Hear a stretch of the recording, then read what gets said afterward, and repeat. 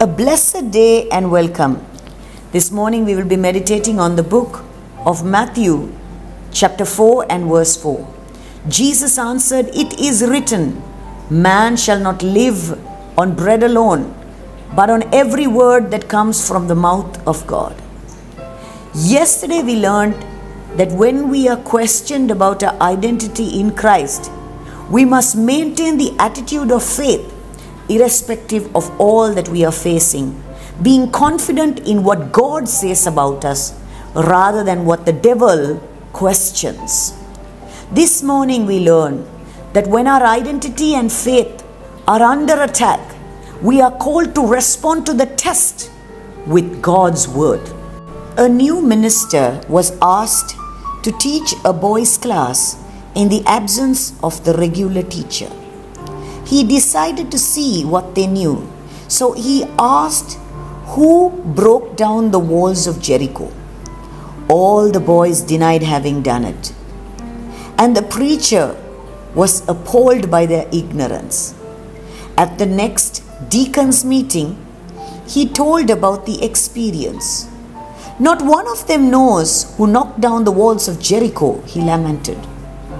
The group of deacons were silent until finally one seasoned veteran of disputes spoke up. "Preacher, this appears to be bothering you a lot, but I've known all these boys since they were born, and they are good boys. If they said they didn't know, I believe it. Let's just take some money out of the repair and maintenance fund, fix the wall, and let it go."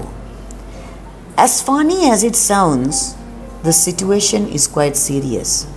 Today, many Christians walk in defeat, stress, and worry because they have no proper knowledge of God's word. Jesus declared that only the truth can set us free. Therefore, we are called to make every effort to study God's word faithfully and consistently, so that we may withstand the days of evil. Precious ones, let us deposit God's word on a daily basis.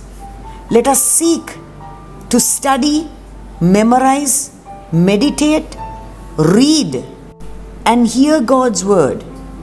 Let us invest in the weapon of truth so that we may defeat the lies that come from the enemy's mouth. Let us pray.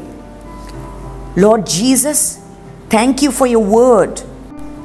Help me to invest more and more time in meditating the truth that sets me free. In Jesus' name I pray. Amen. Shalom. Maranatha.